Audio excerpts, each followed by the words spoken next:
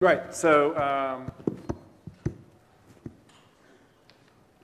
I think a year ago I spoke a little bit about what the XProc working group's plans were for XProc 2.0. XProc, for those of you who don't know, is a language for specifying a sequence of operations to be performed on XML documents. Perform X include run this style sheet, validate this document, produce some output. So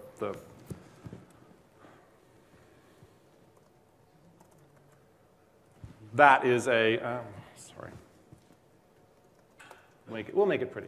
That's an XProc pipeline that says do X include, then do some XSLT, and then validate. You can sort of define arbitrary pipelines with XProc. And XProc 1.0 came out as a recommendation in 2 years ago now, or 3, I guess. And it's not the runaway success that 60 Minutes hasn't been profiling me, unfortunately. But it's got some uptake, and there are some communities that are making a lot of use of it. And in any 1.0 effort, it's easy after you're done to look back and say, man, there's 3 or 4 things we just screwed up. I mean, when you're writing specs and you're in a committee, you eventually get to the point in the process where you need to deliver something. And so you stop fixing things and you start shooting engineers and shipping. And so XProc 2.0, the goal is entirely focused on removing some of the sharper edges and trying to make it easier to use and hoping that we get that done in a fashion that's timely enough to have a greater adoption. So I'm going to just talk about, in brief, about some of the things that we've actually done so far. The XProc working group managed to ship the first working draft in December of 2014. Yay. I think that's only 5 months late, so we're doing well as a working group. So there are 2 specs there, XProc 2.0 and XProc 2.0 steps. And we've moved the development of the specification to GitHub. So you can fork the specs and change them and send pull requests if you'd like. Or you can just read them there. Certainly that's where I prefer that issues get filed. And there's a Travis build system. So whenever the editors make a change proposal, we get automatic diffs and things, which is really very cool. Travis is a joy. The very first thing that we did, or perhaps the worst thing we did in XProc 1.0, has to do with parameters, which are just a god-awful mess. And they exist to support the XSLT use case on particularly the DocBook style sheets, which have 400 parameters. And having to declare those 400 parameters in your pipeline in order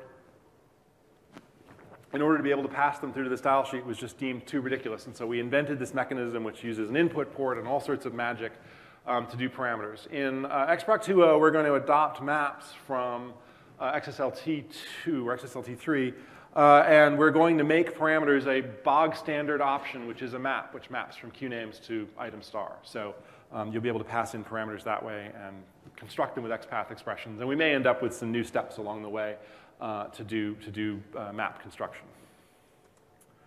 The next problem we really wanted to solve was the problem of an XSLT style sheet which has an output method that says it's supposed to be serialized as text or serialized as HTML or something. But of course, in a pipeline context, there's no serialization that's taking place when that XSLT step ends. And so that information gets lost. And however the pipeline chooses to serialize that document is how it actually gets serialized. So that was a problem we wanted to solve. We also had the problem of base URIs that are associated with documents. There are a couple of edge cases where the base URIs are sort of tricky to maintain. And so what we've decided to do is associate with documents flowing through the pipeline a separate set of metadata, key value pairs, where we will store the document base URI and the content type. And I hope we are able to extract the serialization parameters that are produced by various other steps and carry them along with the pipeline so that the store step can do the right thing. And users will be able to squirrel away values in that metadata cache and get it back again themselves if they want.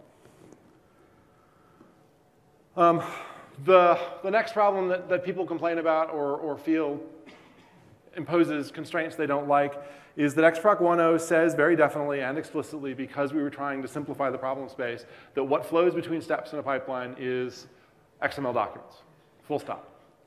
So if you have a step that produces an image or a zip or a text node, the pipeline falls over, or you have to base 64 encode it.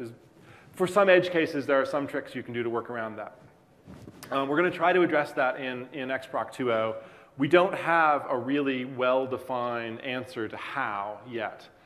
There are a couple of possibilities. One possibility is to have XML documents, XML stub documents flowing through the pipeline for which there is, which the pipeline knows are actually stubs for some binary content or non-XML content in the background.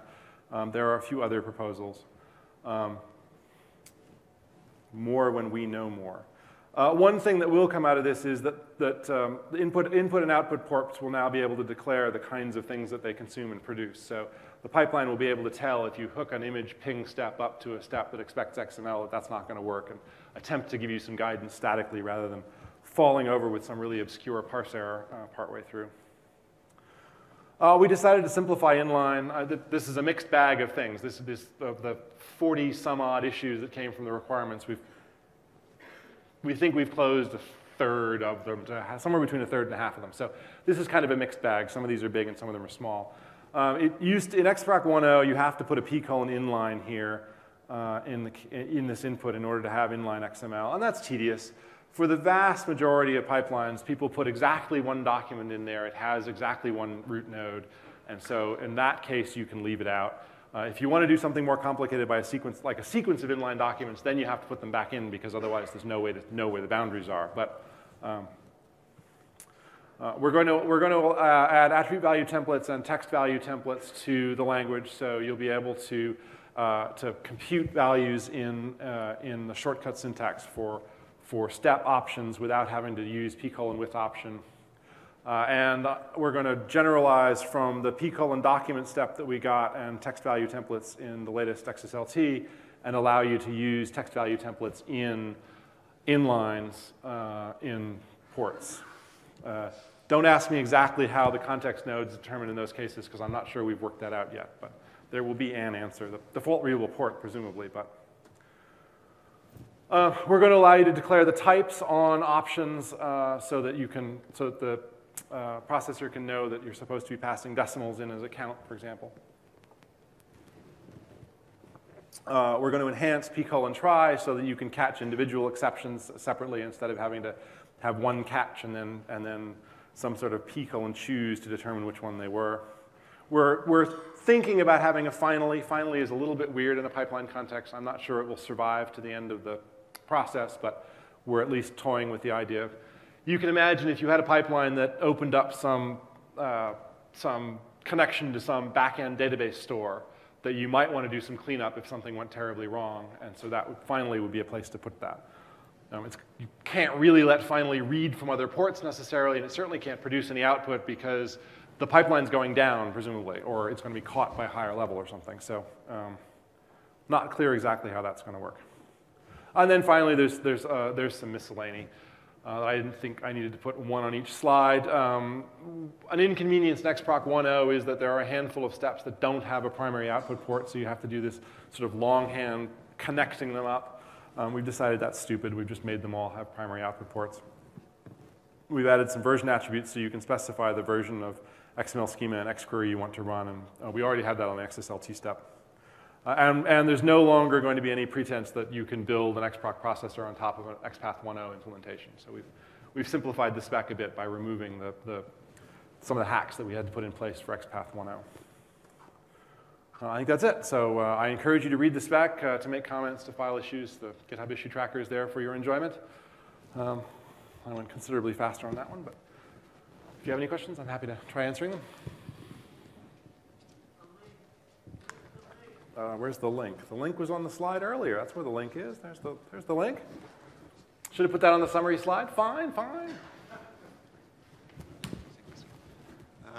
Norman, what happens to the extension steps which are now in Calabash, like zipping and unzipping?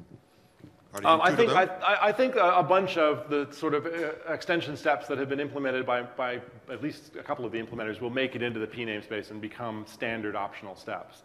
The working group is still somewhat divided about how to make that process work, but that's my expectation. Thanks.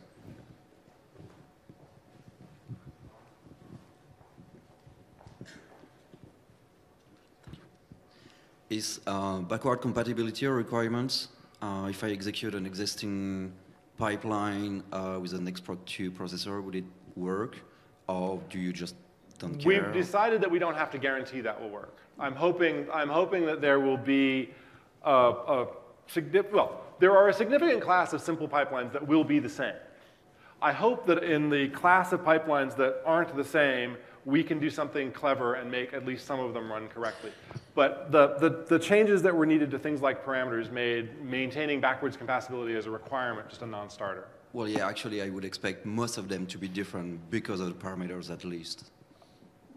Yeah, it depends whether most of your pipelines use parameters or not. It's not clear to me. Okay, so we still have time for one last question. Anyone? It seems that all questions have been answered yesterday in a pub. Perfect. So then, thank you very much, Norm. Thank you.